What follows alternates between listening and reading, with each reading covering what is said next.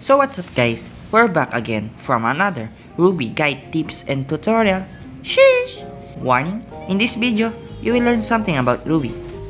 And you will be shocked, like, literally. So, what are you waiting for? Let's go! Intro please. Heh, told you. So, for today's video, I'm going to talk about how to build at early game using lifesteal build or burst style Ruby. At early game, don't buy anything yet, clear first minion wave, then once you are done, buy now the bumper mallet, since it gives you 8% lifesteal. So, after buying this, you can now proceed the following item, which is the Legion Sword, in order to buy Huskclaw. Or you can also buy boots, then build Huskclaw after. It depends on you. Then, you can now build your other item, and so on.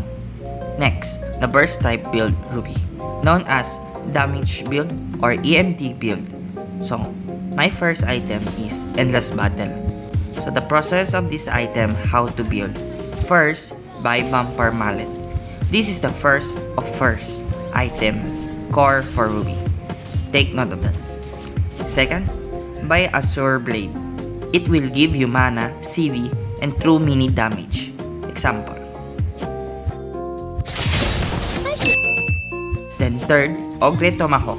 It gives you physical attack, HP, and 10% movement speed while doing basic attack. Then, buy the full item Endless Battle. Tips: if you already build Endless Battle within 3 minutes, then you are going to be unstoppable during this day.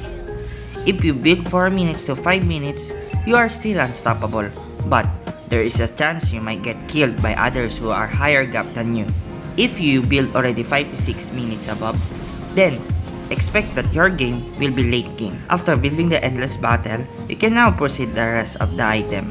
So that's all for today's video. Like, share, and subscribe, and click the notification bell so you won't miss any of our Ruby tips, guides, tutorial content. See ya! Explosion! By the way, in this video, this is my extra clips of my Ruby gameplay montage. Enjoy!